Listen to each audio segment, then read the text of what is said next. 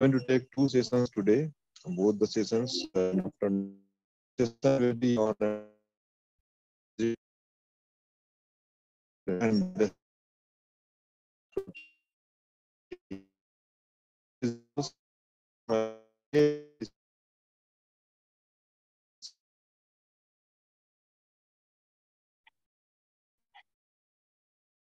uh,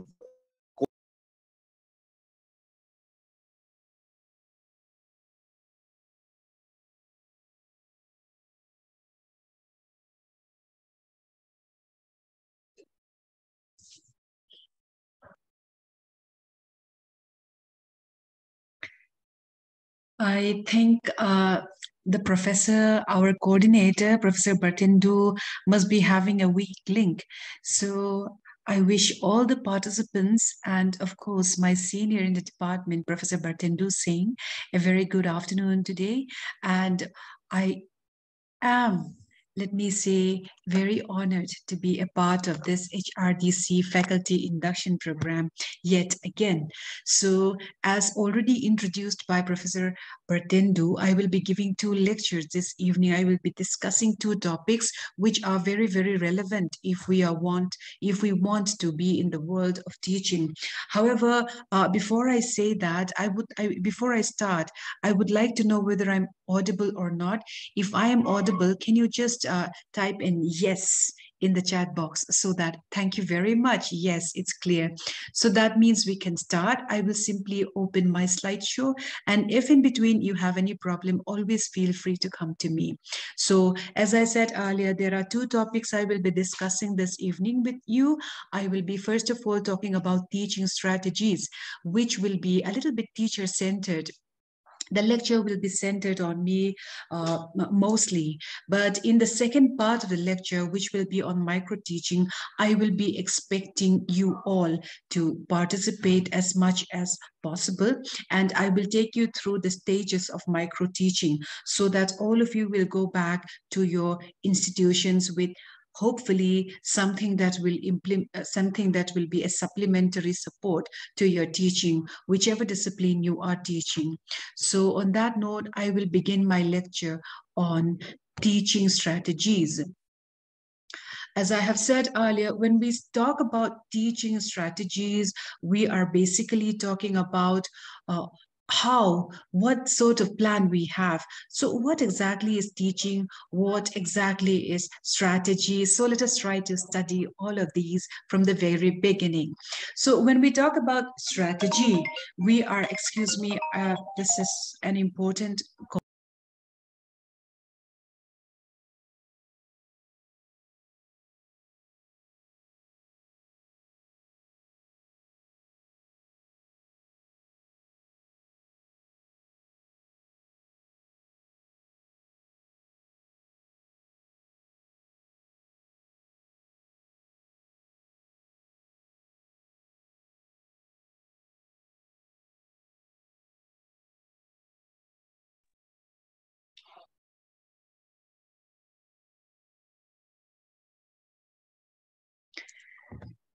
So, when we talk about a strategy, we are talking about a plan, an action, or to be more complex, sometimes we call it a plan of action, isn't it? So, we are mainly interested in how the ends will be achieved by the means.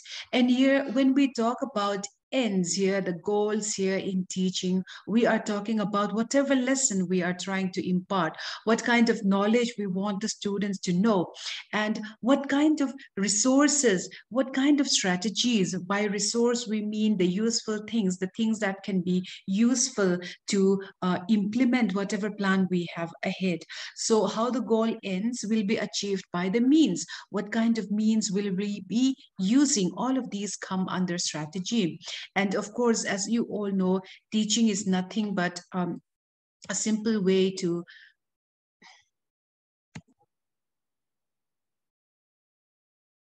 um, before that, a little bit about teaching.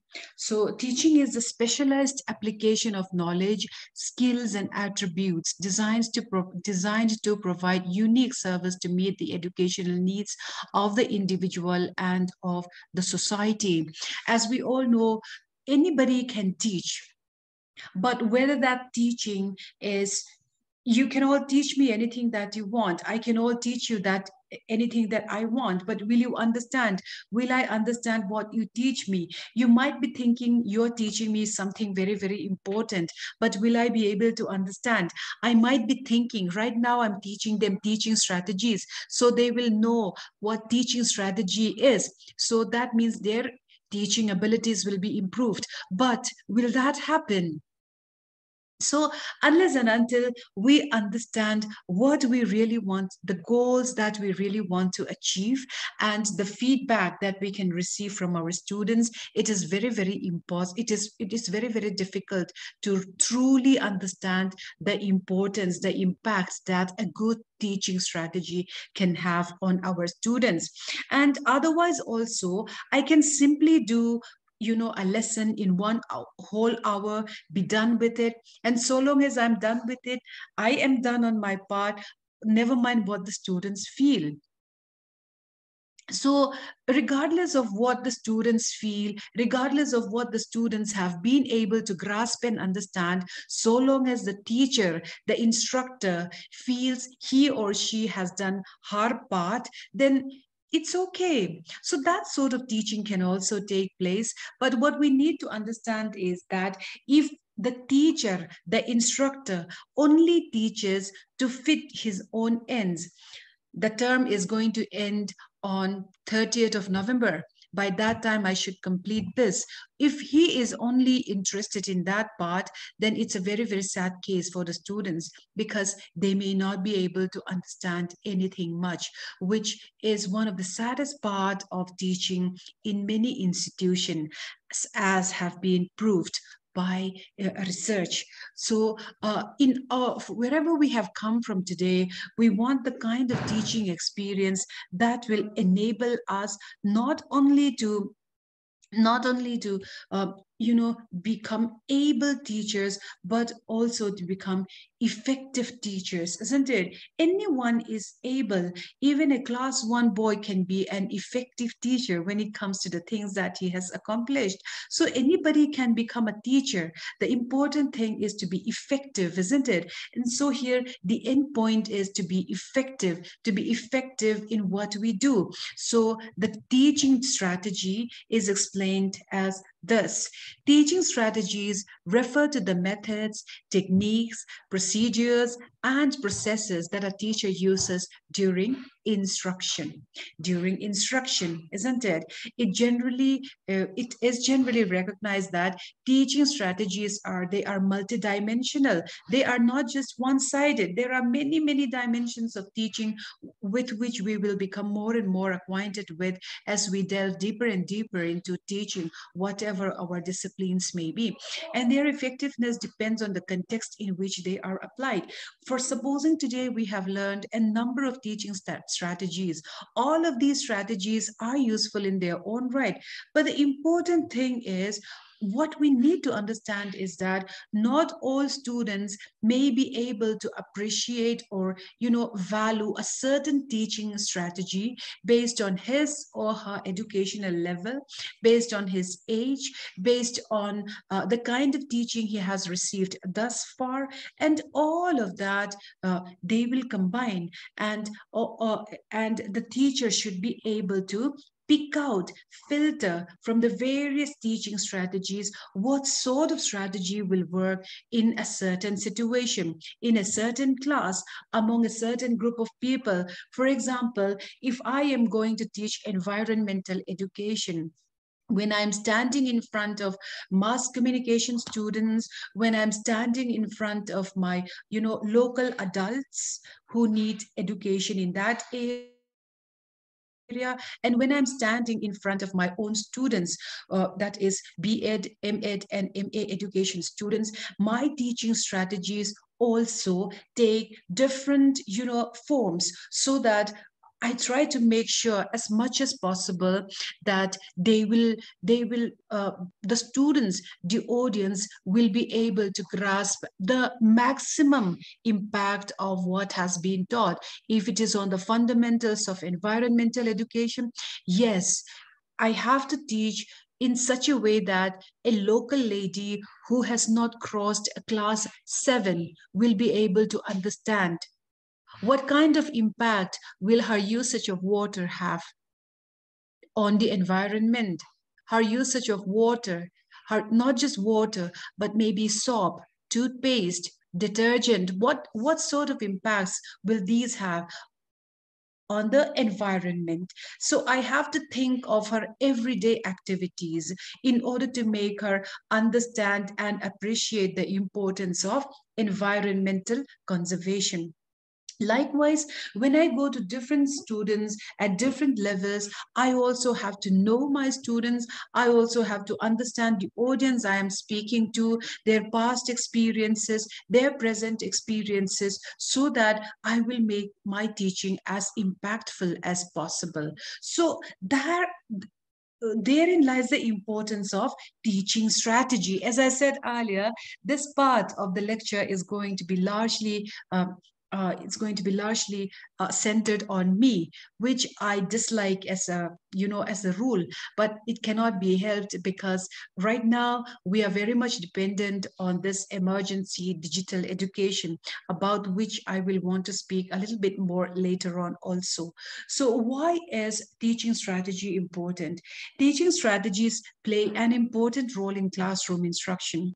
Without the use of a strategy, teachers would be aimlessly projecting information that doesn't connect with learners. Remember, I said that, with learners or engage them. Strategies help learners participate, connect, and add excitement to the content being delivered.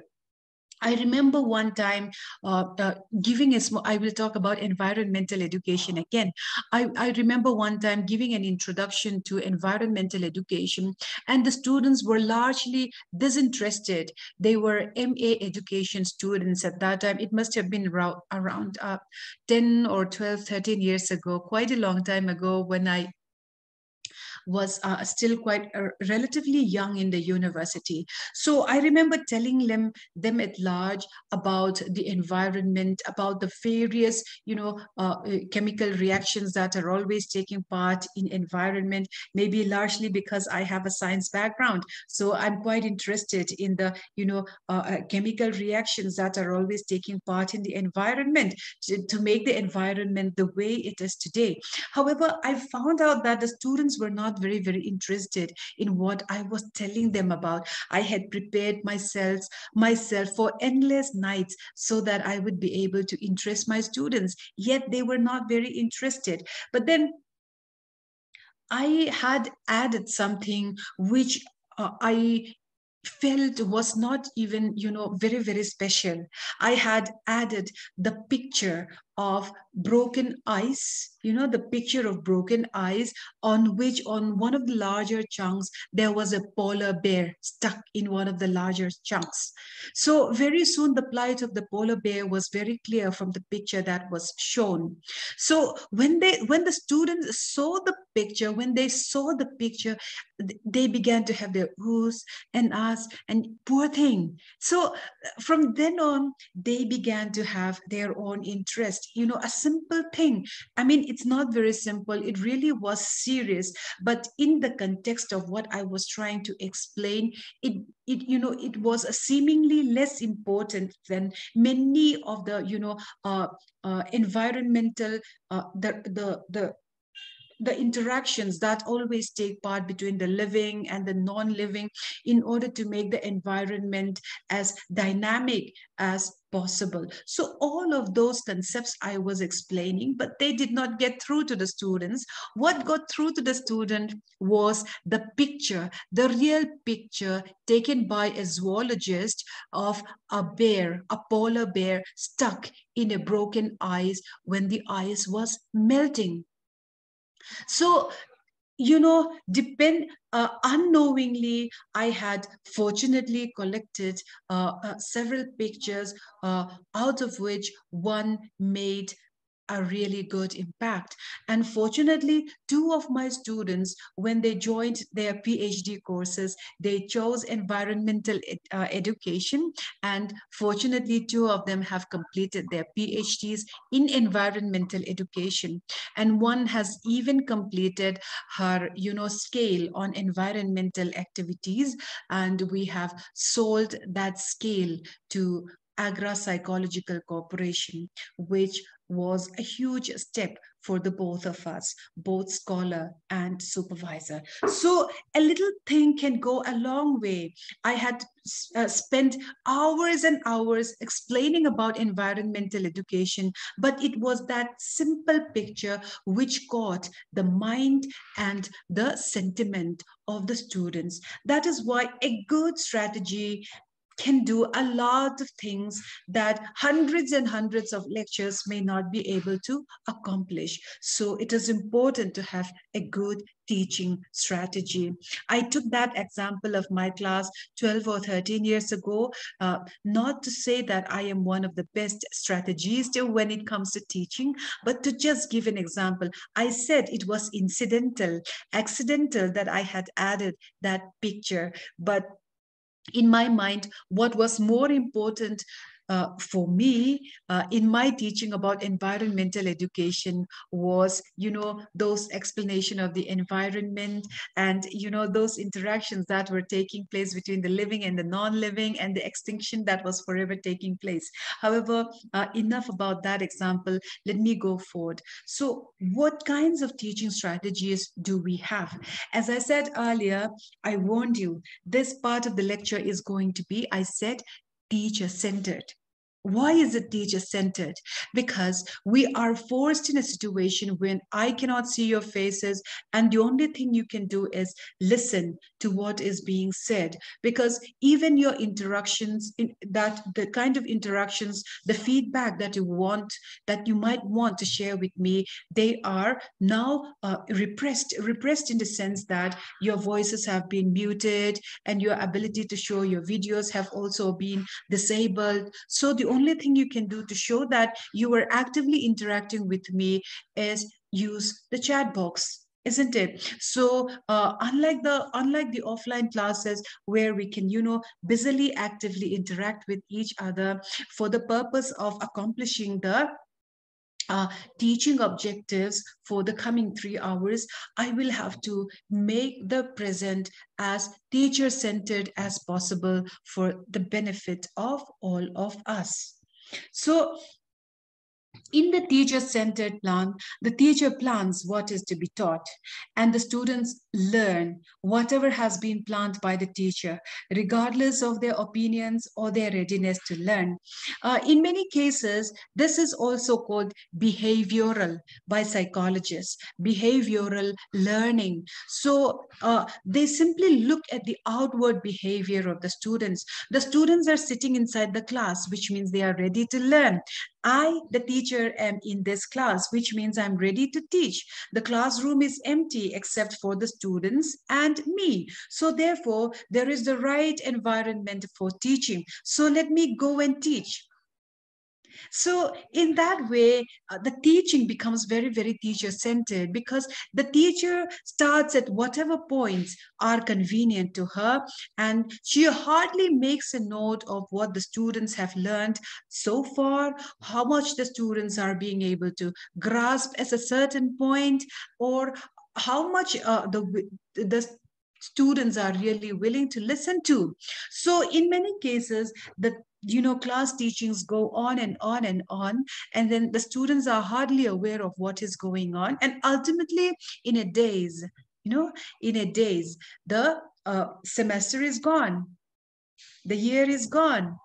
So in that way, the teacher can be active, but without any real connection to the students, she can simply continue with what he or she, whatever the case may be, she or he can simply continue with what is to be taught, with what is outlined in the syllabus, accomplish her work, and be done with it. So what will happen to the students? The major targets. They simply lose interest in whatever is being taught. And that is so sad. They have to, many parents, if they can afford it, they have to rely on extra tuitions, they have to rely on extra classes, they have to rely on so many things besides the classroom teaching. So in that way, we are also, many parents have also lost their faith in teachers.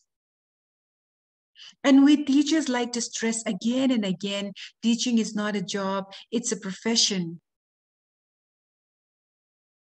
So when we talk about teaching as a profession, we also need to remember that profession is something much more deep than mere job. A job is just part of a profession. If my profession is to teach, my afternoon's job is to talk about the kinds of teaching strategy. This job is a part of my profession. The profession is something bigger. So it needs a special training too. So, therefore, when the teacher is simply concentrating on what is being learned based on what she or he has been able to complete within a certain stipulated time, the whole purpose of teaching is lost. So that is why, educational psychologists, teachers, academicians, they have come with many new strategies of teaching. Today, you have access to so many things without having to go to the library also. You have access to Google, which will take you to so many sites, isn't it? So even when it comes to teaching strategies, we have more than 19, 20, 30, more than 40 teaching strategies altogether if we are going to include the teacher-centered approach. So today I am going to take you through some of the basic strategies, including what I have just explained, which will tell you how the teacher will explain, how the teacher will need to, ready himself or herself, prepare himself or herself in order to make teaching as effective as possible. So let us go to the next slide. It will be small groups or large groups. In the small groups or large groups strategy, students are broken into small groups where each group, I'm sorry about the spelling mistake right here, where each group is given a specific topic to learn. Then they are then put in a large group where each small group gets a chance to share what they have learned. I remember teaching the first year B.Ed students about various theories of learning. And I divided the whole class into four, which is still large, but there it could not be helped. If I made it any smaller, then the students would not have been able to cope at that point of time because many students had come from different disciplines. Very, very few had come from the discipline of education itself to continue with their B.Ed. So I divided the whole 50 students into four groups and I gave them each a topic.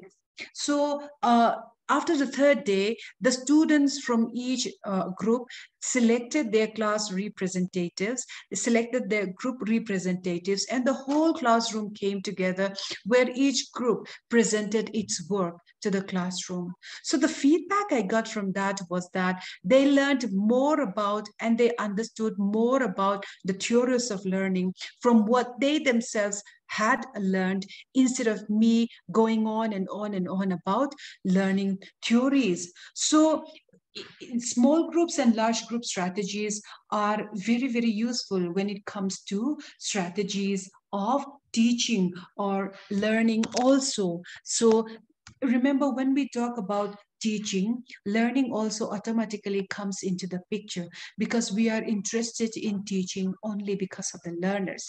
So even if the strategy looks very good on theory, in theory, if it doesn't serve the learners, then we need to remember that it's not really very relevant for us. So we need to choose what is relevant for us. We need to choose what will be reliable. We need to choose what will be really useful in the real classroom setting. So breaking students into small groups and then bringing them together, it gives them a kind of confidence that students otherwise do not possess. But of course, when we choose a topic for them, we need to be careful to choose topics that will not have very, very deep impacts, that will not have very, very deep impacts, because their preparation may not be enough, their understanding may not be deep enough. So in that way, the teacher also has to be careful in choosing the learning topics for the students. But what I have found from my own experience in making use of small groups and large group strategy is that there is hardly anything that students are not willing to learn, hardly anything that are beyond the students' abilities to prepare for. This is what I have experienced when it comes to small groups and large groups. So I will just go on. As I said, this is going to be teacher centered. However, if in between you have any questions, there is a Q&A box, and you also can make use of the chat box to make use of whatever mm, whatever doubt you may have. All right. So they get a chance to speak. Here again, I have been, on the opposite end of online classes, and I know how boring it can be. So I understand that some of you are already, in your very own second stage or third stages. So therefore, if you would like to have, a further interaction, you can make use of the chat box, or we can request the admin to for a short while at least, release your voice and your video if you would like to be interactive. So that is also possible, and that is also something we could do, right? Then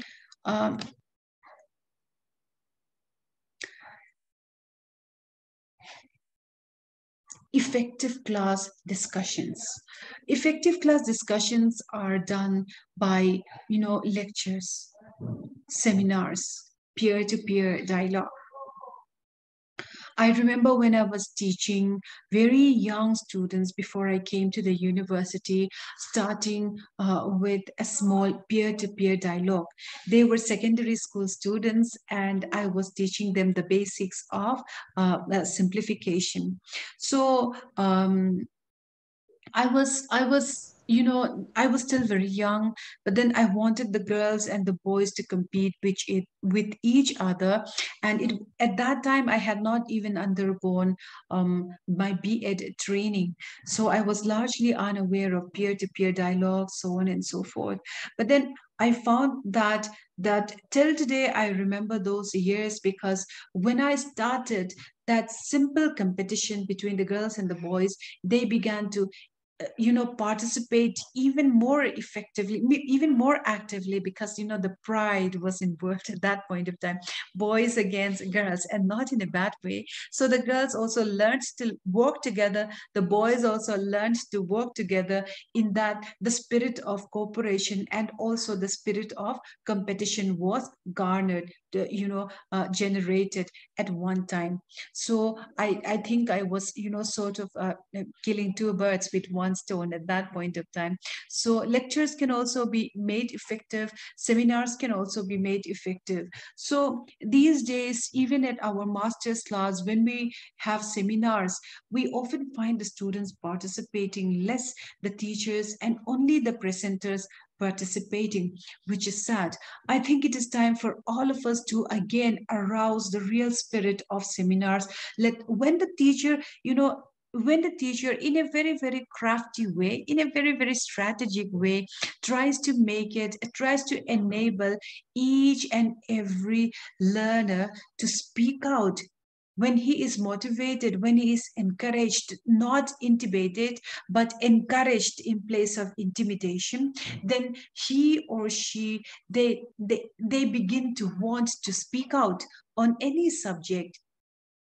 It could be world hunger, it could be on world peace, it could be on the fundamentals of physics. So no gender differentiation at all. The students simply want to speak up. So one thing that I feel can make an effective class discussion is the teacher's willingness to respect the students. The students may sometimes come up with very good very good discussions. And sometimes the discussions may also turn out to be rather poor, and not just poor, sometimes the discussions may also turn out to be not to the point, and largely quite useless also.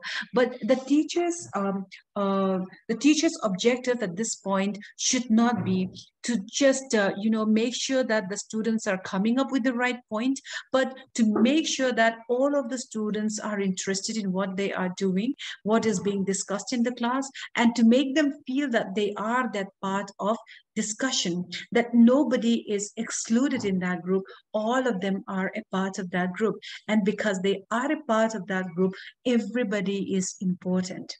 So that is why I don't like online classes so much, because I cannot pay individual attention to my classes. And at this point of time, some of you may be doing something else entirely, and I don't know how much attention you are paying.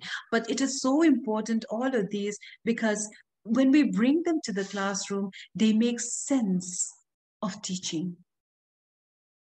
I remember when I was I think I was in class 9 myself, there was a very, very good chemistry teacher.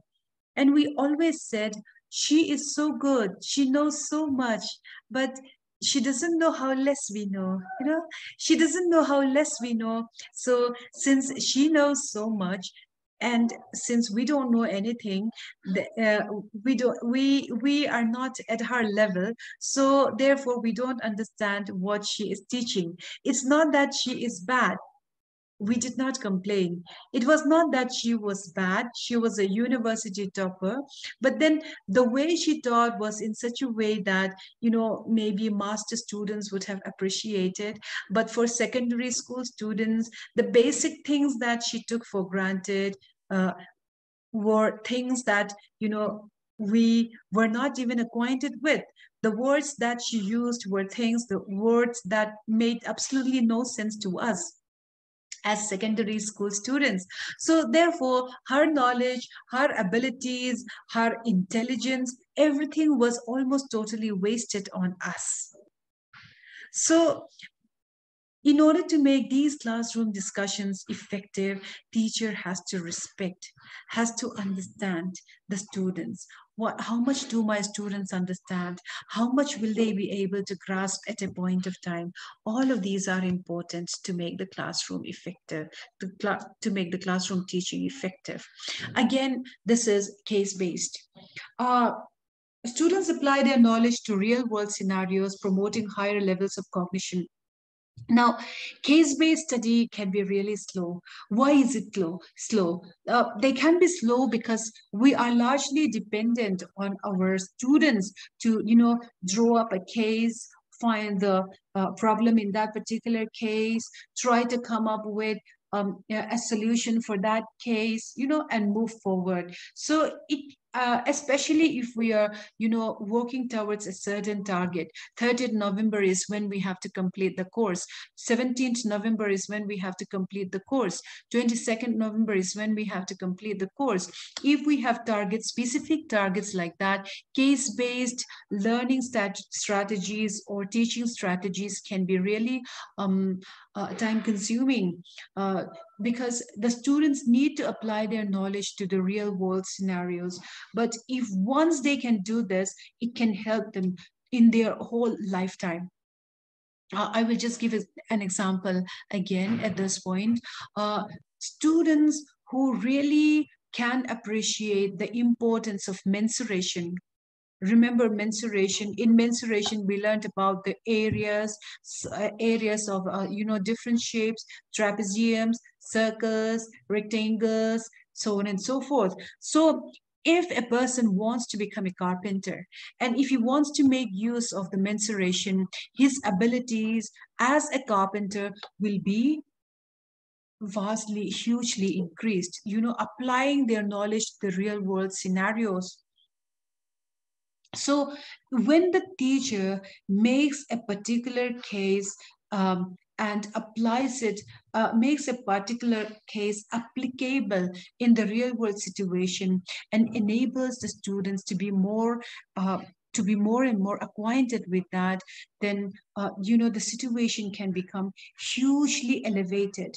But the downside of case-based studies is that they can be time consuming. As I said, not all students learn at the same pace, and since it is not teacher-centered, the teacher has to wait for each and every class to be ready for the next step.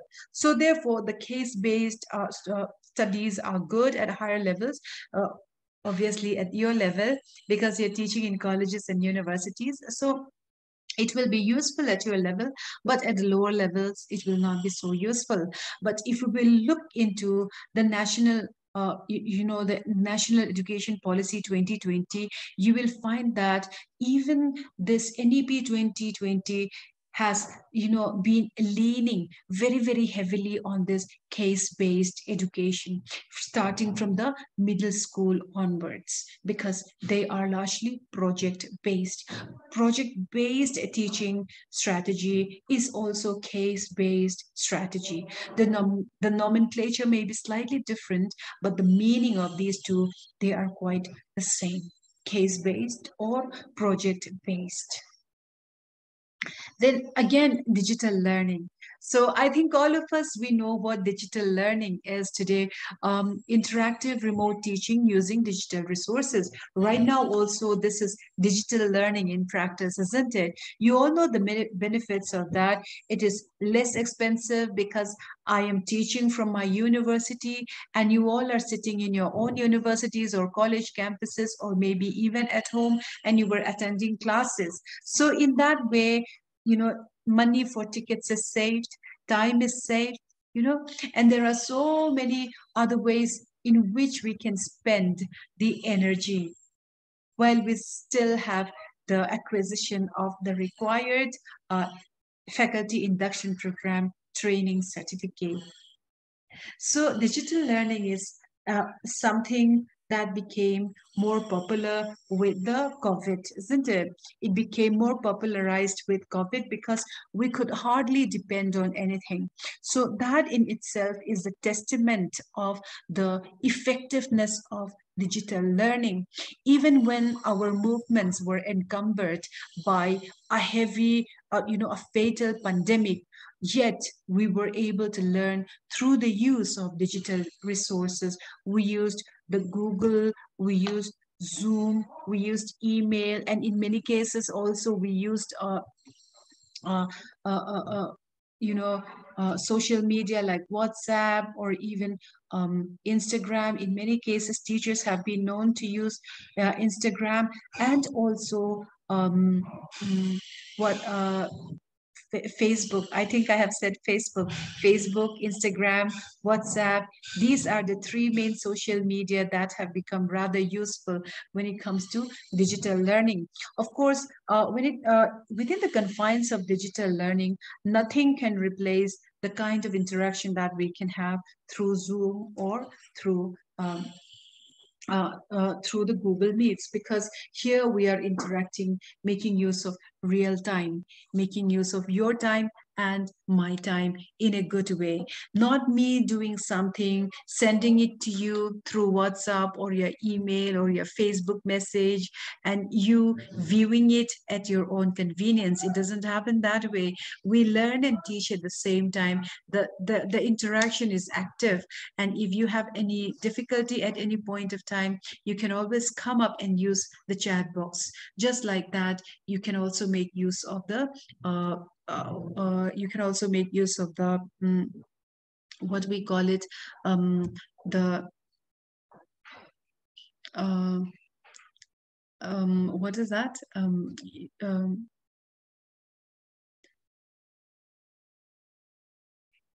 The words that I want are not coming to me.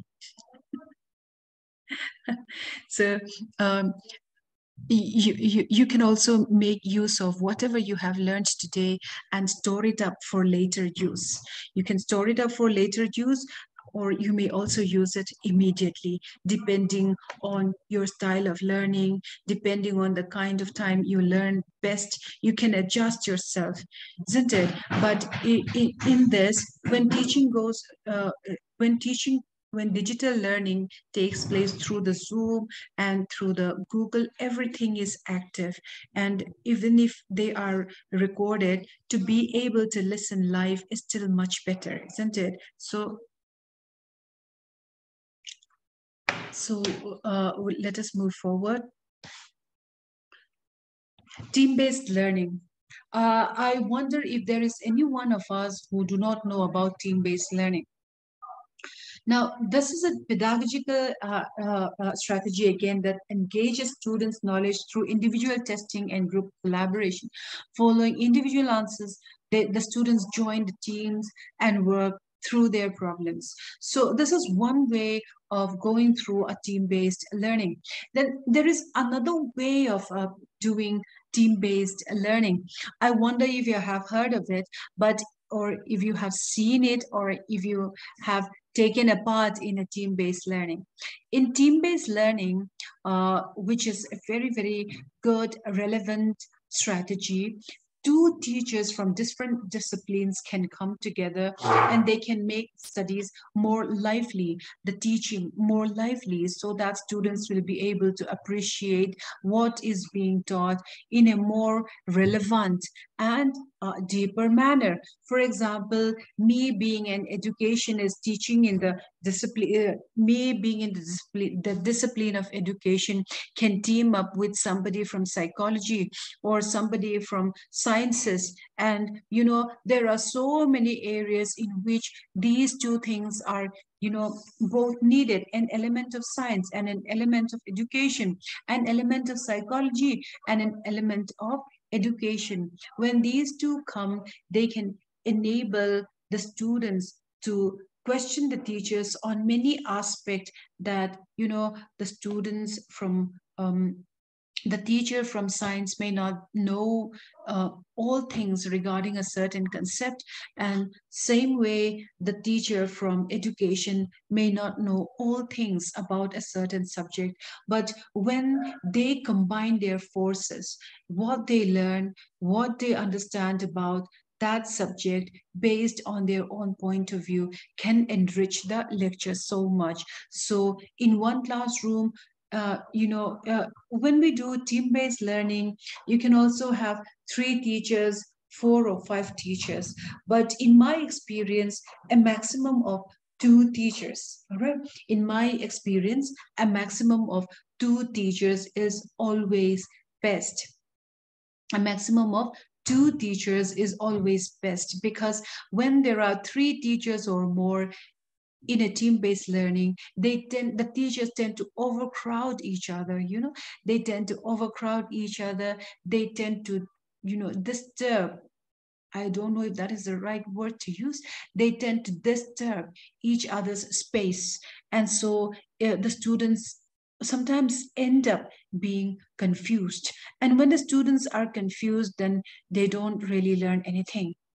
Not only do they not learn anything, but what is very, very sad for the students themselves and the teacher themselves also is that the students are not getting what the teachers have prepared themselves for, and the teachers are not accomplishing their task, and they do not even get the proper feedback that they deserve.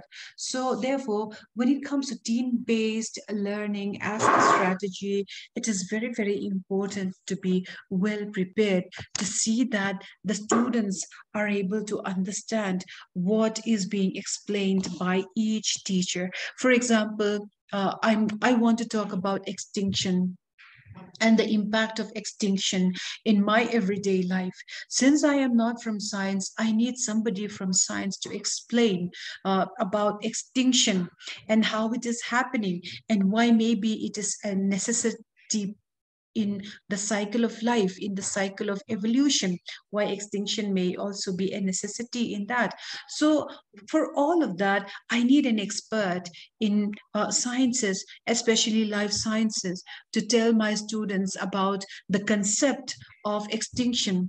And in order to enable my students to understand their part in their everyday life, how to make, how to make use of environmental resources in a wise way, how to make use of environmental resources in the most impactful way, in the in uh, how to make use of this environmental resources in the most sustainable way. Sustainable is the word I'm looking for. So in the most sustainable way, my learning as an education, my background as an education becomes important. So the two knowledges, they merge. The zoologist talks about extinction, the speed of extinction, what factors affect extinction. Then the teacher that teaches education teaches about how that education affects the person directly. It's not about a very, very abstract uh, concept. Extinction is something that affects me daily. So how does it affect me? And listen, until I know and learn and appreciate how a certain phenomenon affects me directly, it's very, very difficult to appreciate the importance of any concept, especially scientific concepts. So therefore, team-based learning gains more effectiveness when the audience, when the students are not being exposed to too many teachers teaming up with each other. As I said, let there be two. And if there really, really is a need, three teachers to team up to break up a learning, a general learning topic into different subtopics based on their expertise area, and then to teach the class without overcrowding the class, because a huge danger comes from overcrowding the class. If overcrowding happens, then the sad part is that the teachers can prepare themselves so well. They might have spent nights and days to have that particular lecture ready, but the students will not be able to appreciate. It will simply be a waste of time for both the teachers and also for the students. So the team-based learning can be a strategy, and it can also be a hindrance to teaching. If the teachers really know how to make use of, uh, teachers are very, very dominant. That also, I think we need to realize, and it is very difficult for one teacher to give way to another teacher.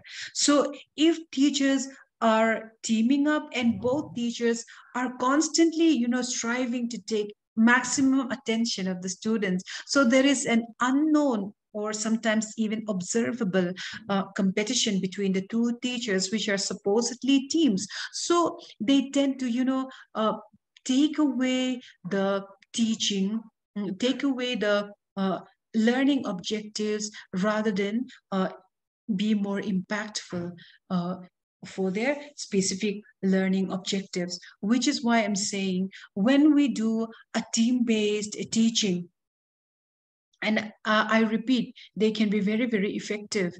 But when we do a team-based teaching or learning without understanding the ethos that are involved, without understanding the,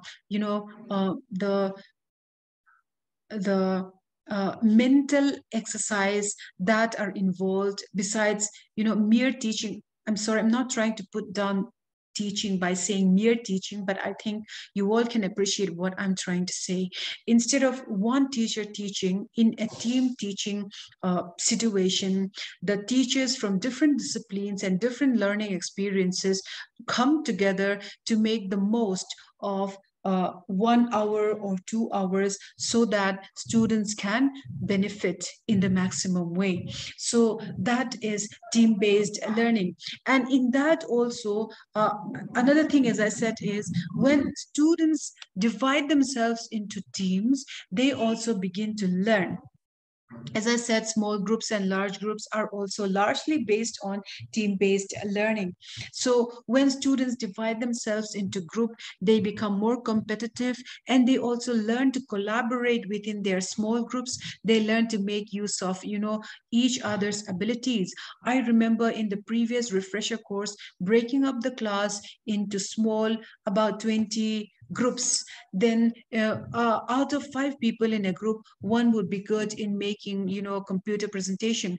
The other would be good in gathering information. The other would be good in editing. So people with different fields of expertise came together, and they all gave beautiful presentations. So all of these can be very, very useful team-based, very, very useful strategies when it comes to teaching. Remember, as we said, there is no such thing as the best strategy. Even the most criticized lecture method is something that till today, even the 21st century, we cannot escape from. There are so many different kinds of teaching strategies that have come up, but we still cannot do away with the lecture method, with the simple lecture method, with the teacher-centered method. So therefore, there really is no teaching strategy which is inferior or which is so superior. Each teaching strategy can be superior based on the concepts that is taught, and also based on the audience, based on the students who are being taught. So therefore, you should not, when you come across some beautiful strategy that somebody has made a success of, it doesn't mean that it will be immediately successful in your own classroom, nor does it mean that you will be able to have a complete success yourself in any classroom using that strategy. So therefore, when you make use of team-based learning, when you make use of team-based teaching, remember that it is very, very important to be attentive. If you are breaking the students into teams, you need to know your students. For example, all the intelligent ones can be in one group, leaving out the other groups. Or maybe, all girls will be in one group, leaving out the other groups. All the boys can be in one group, leaving the other groups. So therefore, it is important to see that there is heterogeneity in each group, and that all the groups will be homogeneous, so that competition will be even. Competition will not be too stiff for one group, that it will be even. So this is what we call the team-based learning. As I said earlier, I have been going on and on. If in between you have any kind of questions, if there are any part or with which you feel you need some extra guidance, more explanation, I'm ready to do that.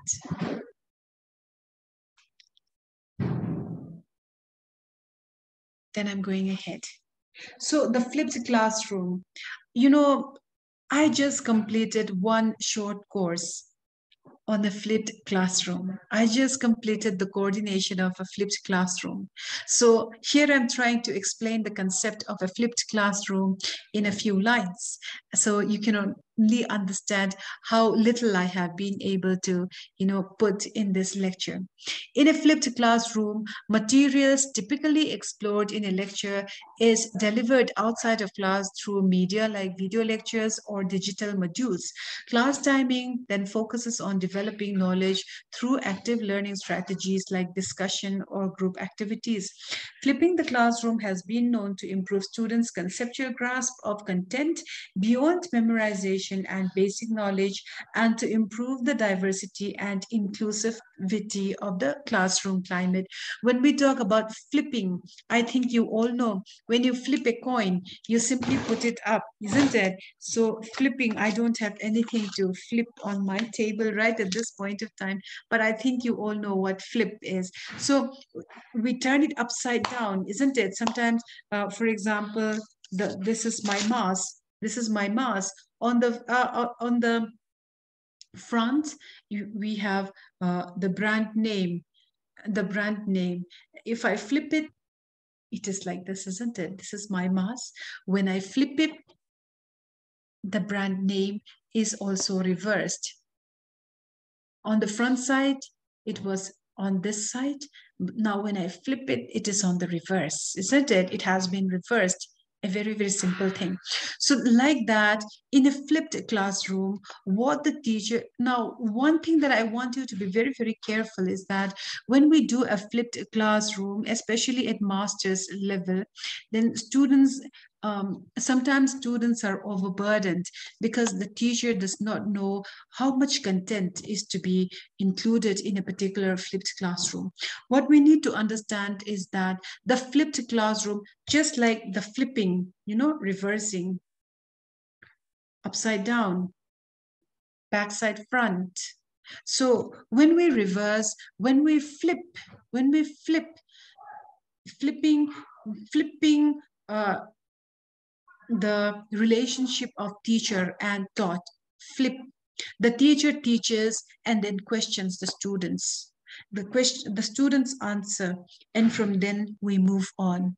But in the flipped classroom, what happens is that the students comes, isn't it? The students come. It's flipped.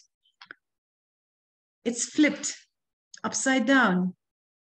So the students come with the learning contents. The teacher may question, or sometimes the teacher may, put something more, and then they learn together. So the concept of the flipped classroom is, the teacher first of all makes an exploration of what is to be taught, and he gives or she gives maximum chance for the students to learn whatever is to be learned regarding a certain course. And in the next class, or maybe in a week, the students are expected to, present what they have learned based on what the teacher has given them before. So it is largely based on the concept of exchange of duties, rather. Exchange of duties. Exchange of duties, I don't know if that aptly explains flipped classroom. Exchange of duties, it may not be so very apt because the duties remain the same. It could be taking of turns. Instead of the teacher explaining first, the students learn. Then they try to explain what is being taught by whatever material has been provided. And based on that, both the teacher and also the students, they start to learn. I think it is very, very clear. I don't know whether any one of you has, been a part of the flipped classroom, but I strongly encourage a flipped classroom. I remember I have introduced a flipped classroom only once, and that was in a minor discipline paper for human rights education. I introduced a flipped classroom wherein I had prepared a short PowerPoint for the students to learn at home. Then in the next class, which was after about 7 days, the students were expected to come and to share with me what they have learned from the topic based on the material that I had given, and also based on whatever material they have been able to gather themselves, not straying from the topic, remaining within the topic. So keeping that in mind, I did a small experiment of a flipped classroom, and I found it to be rather useful. I found it to be rather useful in that the students no longer were, just sitting and listening or, dreaming while I was explaining to them about certain concepts regarding human rights. They were really interested. They were in groups and they were afraid that the first group would speak about, the second group was afraid that the first group would speak about points that they had prepared themselves on. So since I had given them one uniform material to learn on, the students were really competing with each other. They really knew what was contained in that topic. In other words, they became more involved with the teaching experience. And in it all, I think, at least I felt, although they did not say much, I think I felt they benefited much more from that simple teaching strategy than they would have benefited from an ordinary lecture, because the concepts that we learned in that flipped classroom were things that could have been easily explained in the classroom. But when they learned it themselves, when they presented it themselves, some of them using their own slides, some of them using the slides that I had provided. So when they started taking responsibility for what they were learning, they became more, um, I think the word I used was involved. And I think involved is right. They became much more involved in what they were learning. And as they became more involved in what they were learning, they also became, um, m- uh, you know, uh, not just much more knowledgeable. That knowledge part is automatically there. They became even more affected. Affected is the word, even more affected by the human rights education.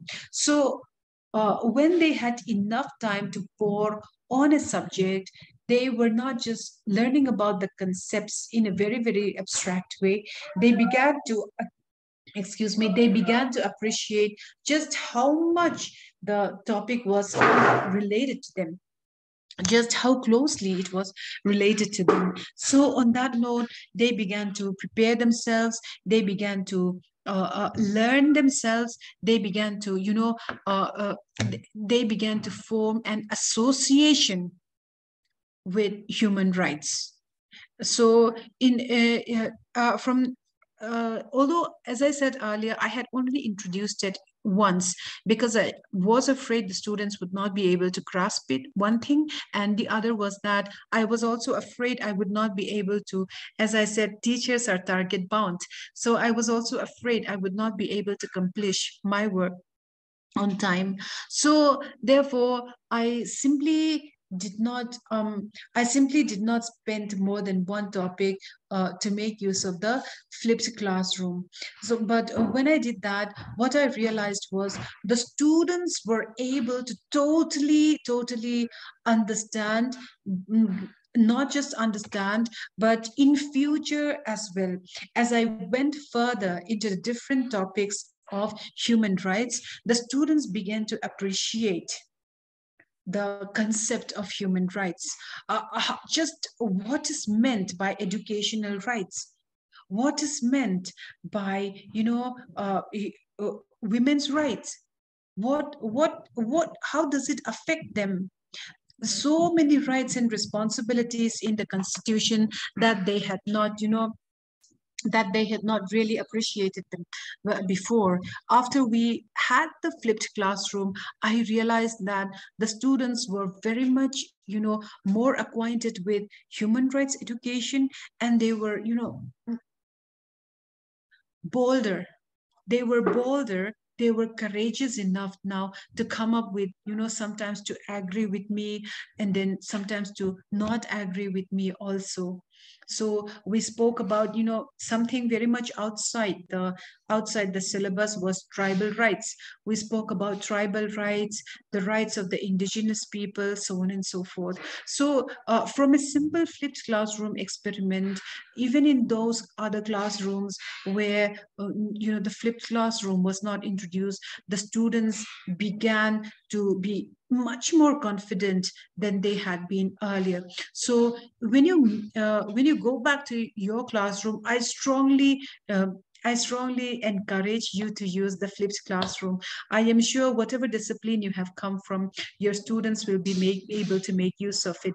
But do remember that when you make use of the flipped classroom, you have to be wise in choosing your topic.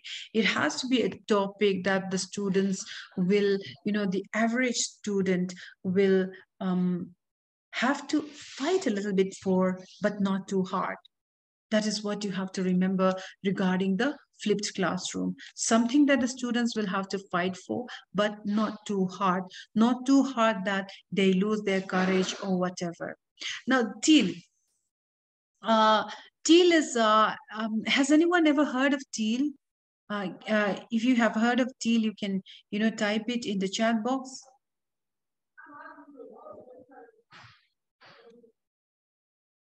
Okay, teal is a simple concept. It's technology enhanced, all right? It's technology enhanced learning, alternative learning also. So here the classes are equipped. These teal classrooms have now become rather common in the developed countries. The classes are equipped with round tables for small group work, multiple projector screens are there, whiteboards, and a podium, the lectern, with the ability to project all around the rooms. If you, like, for example, you're studying astronomy, then everything that you want is in that classroom. One whiteboard to for active writing of the teacher and also the students if the need arises. And then also those multiple projectors will be showing different sides of, for example, you want to study about arts, so you want to study about earth.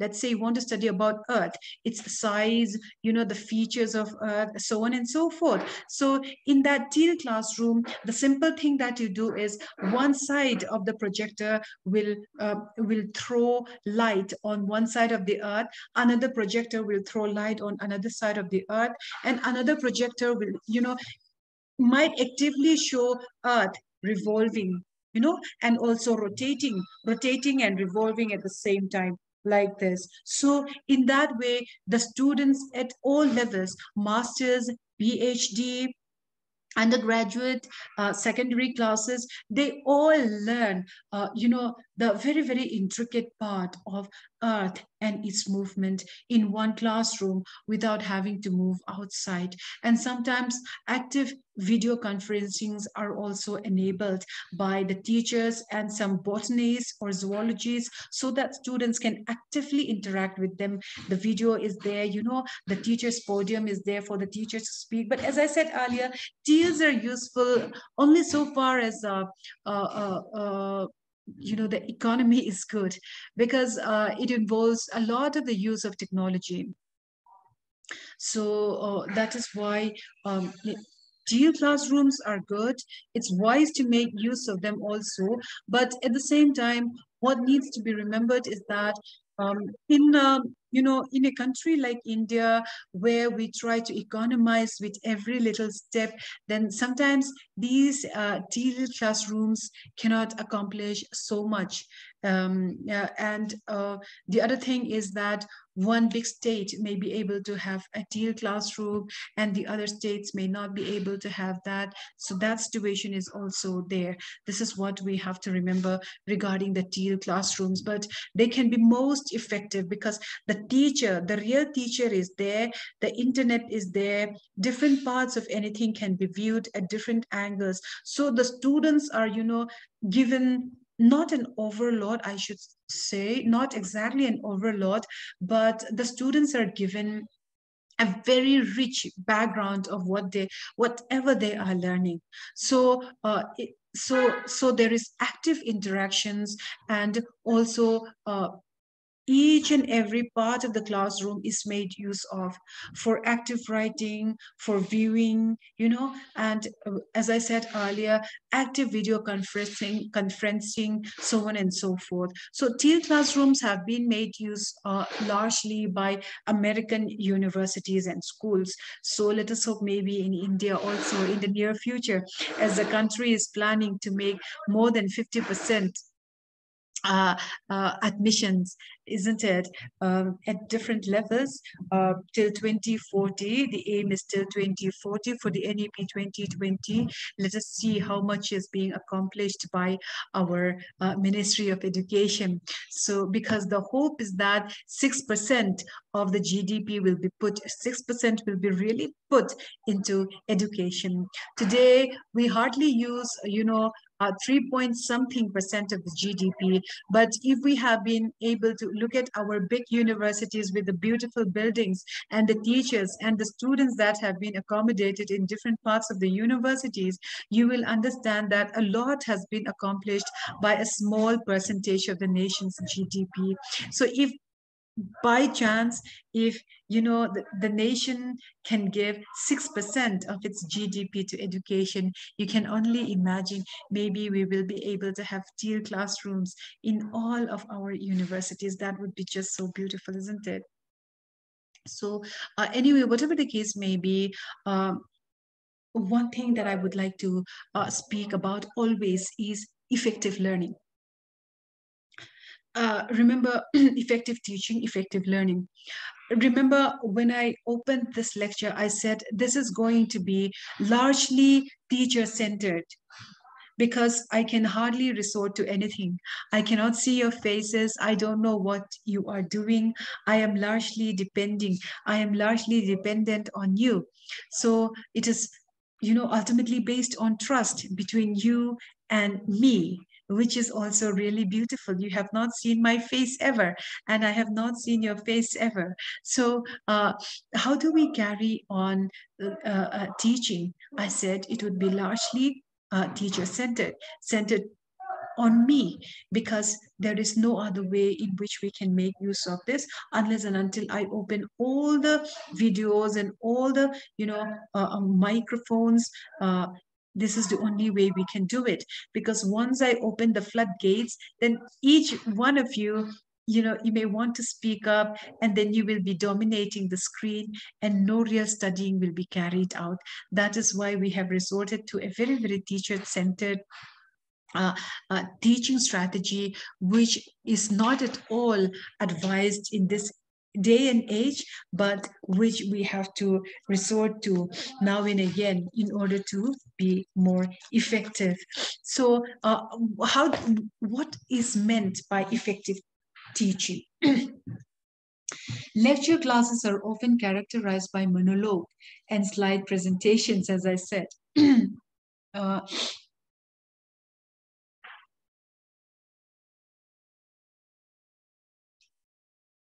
I will just answer your I will answer your question at the end of this, and it is almost done anyway. So just let me complete this. I will give time to you and your friends also. So lecture classes are often characterized by monologue and slide presentations, typically in large halls with auditorium-style fixed seating that privileges content delivery over interactions and complex learning. Yet, research shows that even small tweaks to lecture, like pauses, time for questions, and small group discussions can promote higher level learning and refresh students' attention span. I remember when I was a young child reading about the average attention span of a normal human being. Does anyone know the normal the attention span of a normal human being, a normal adult?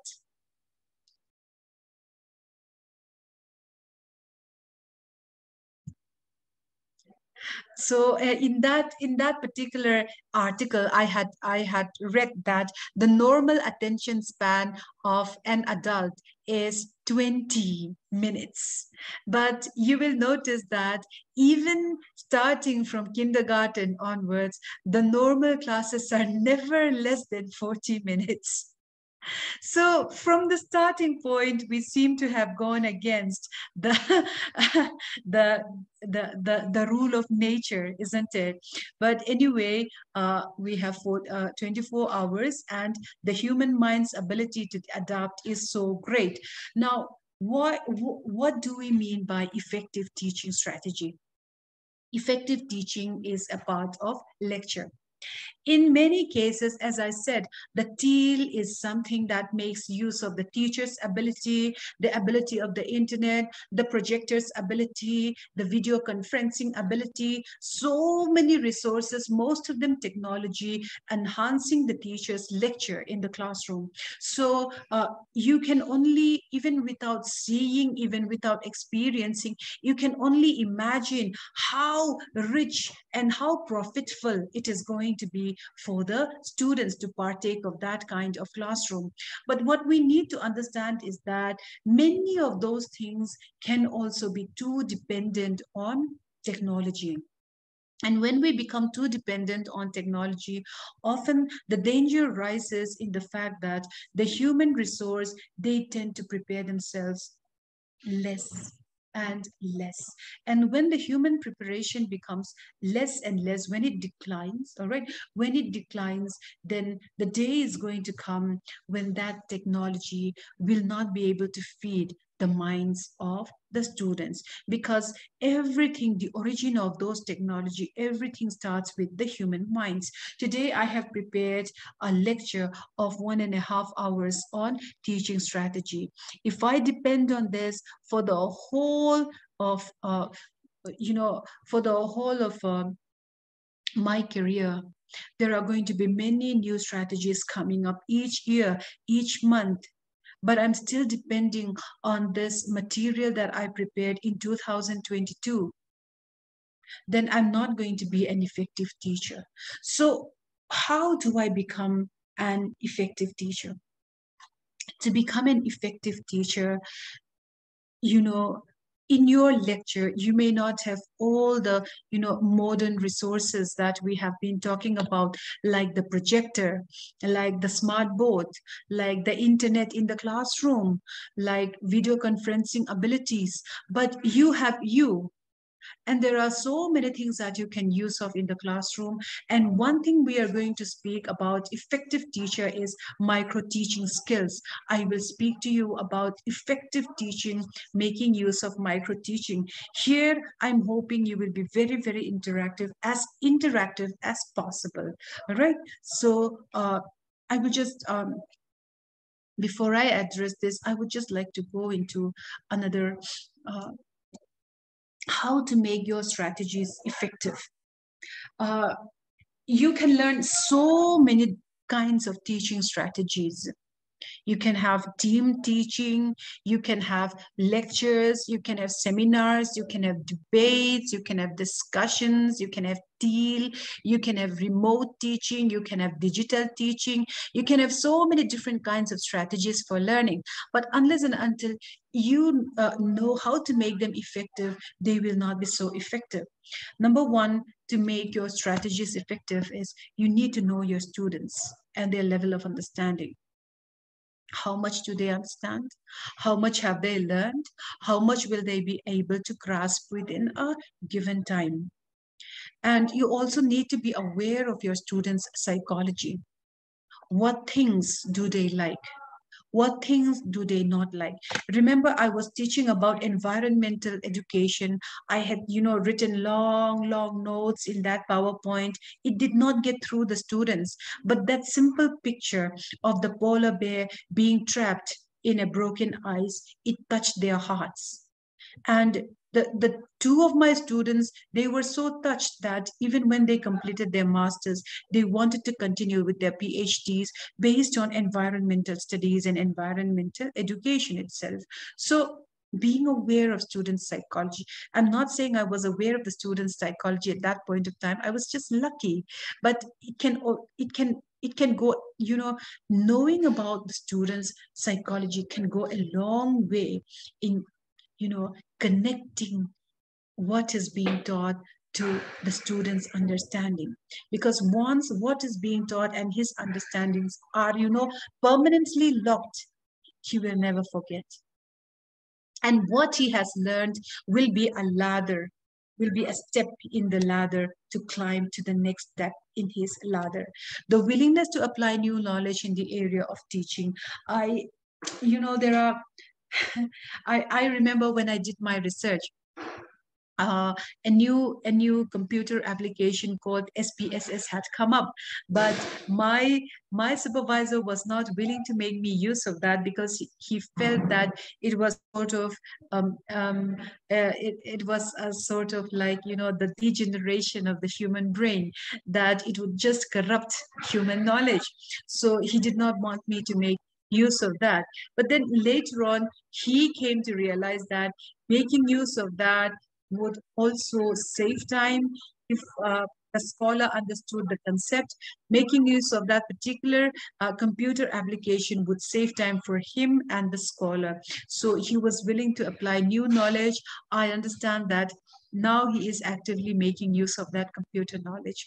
The teacher's willingness to trust in new things. You know, the blackboard is replaced by the green board. The green board in many cases is now replaced by the whiteboard. The whiteboard is now being replaced by the smart board. Maybe not to neglect all the things that have been in use before, but to complement them with the things that had been used before. The willingness to apply new knowledge in the area of teaching. So another thing is, like you have come today, many of you are refreshing yourselves, I can sense. And then many of you have come for your first time um, uh, induction program. But I know that many of you have, you know, attended these sorts of programs before. The willingness to refresh, that is beautiful. I will just tell you, because it is only through my own, you know, understanding of concepts, it is only through my you know, real experience that I can make you understand certain things, I feel. Back in the year 2004, I attended a refresher course in Jadavpur University. The topic for that particular uh, uh, refresher course was on dance. I don't know how to dance. I don't even, you know, understand the concept of dancing, and it's not a topic that I teach in my class at all. But the whole experience of interacting with different minds from different parts of the country, you know, coming as teachers, and then my own batchmates, they are the ones on whom I have called till today, you know, almost 20 years later, whenever I need something from Kolkata, or whenever I need something from other parts of the country, whenever I need a resource person, my old classmates are the ones I go back to. So in that way, it can be very, very useful. Now, Dr. Siddiqui Ahmed Laskar, to attend to your question, let me first read. To go through all these teaching strategies, we need time. But madam, in our syllabus, contact hours, number of lectures are also mentioned. Also, we have to take 2 unit tests in 6-month semester. Again, all the students are not in the same range in terms of merit. Madam, which method of teaching will give better results? As I said, there is no method of teaching which is, you know, superlative or which is less useful. There is no, you know, there is no subordinate, there is no superior in all of these strategies, especially if you look at teaching strategies like TEAL. The classrooms look very, very sophisticated. I wish I had been able to capture it, you know, TEAL classroom for you. You can look it up in the internet if you want to. They look very, very sophisticated with all of those multiple, you know, multiple projectors in one classroom, you know, smart boards, etc., etc. But what you need to remember is that unless and until you know your students, and it may also be a distraction for the wrong kind of students. So many projectors in one classroom may also be a distraction. And as you said, in the real universities and in the real classrooms, we all are dependent, we all are target, you know, we all are targeted towards an end.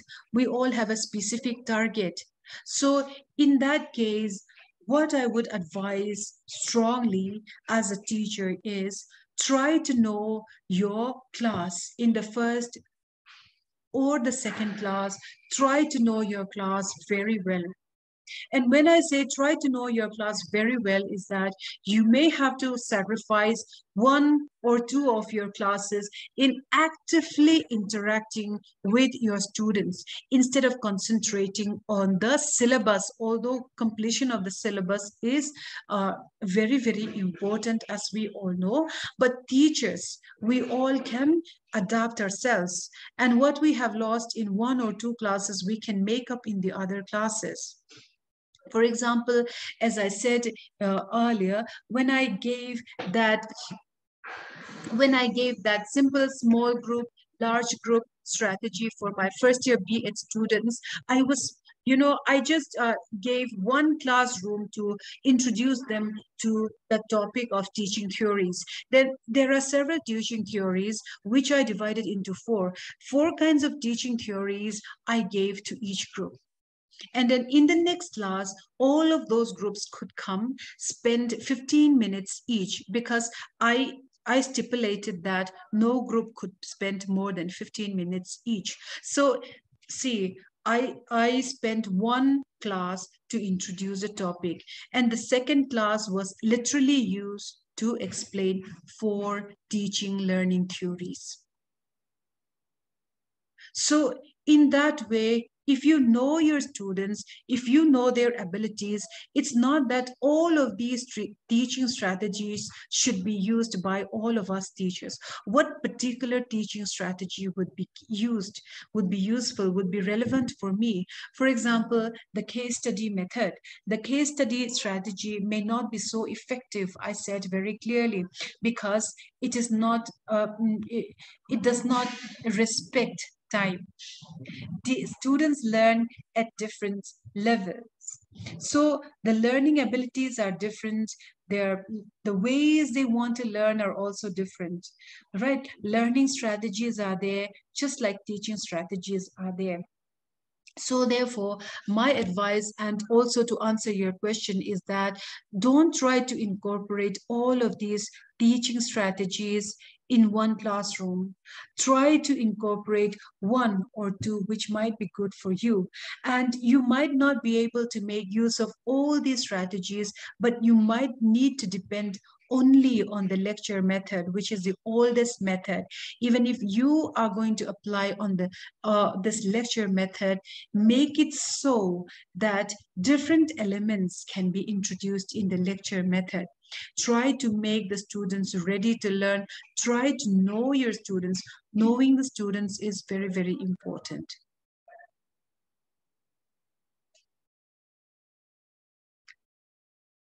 Is there any other question? Professor Lynda, I think there is no more question. Only one question was there. You already answered it. Yes.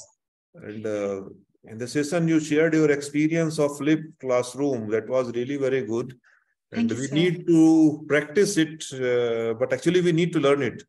Yes, that is true. Flip, because flipping classroom, it's very easy to say, but very difficult to practice. Yes. As I said, sir, when we talk about the flipped classroom, the teacher needs to be the teacher needs to work harder than in a normal classroom, because first of all, the teacher needs to know the students and their abilities. And when the things to be learned first by the students are given by the teacher, he or she has to know what sort of topic has to be given in such a way that in a short span of time, the students would gain the required confidence to present those learning materials in the class themselves and discuss it with their fellow students.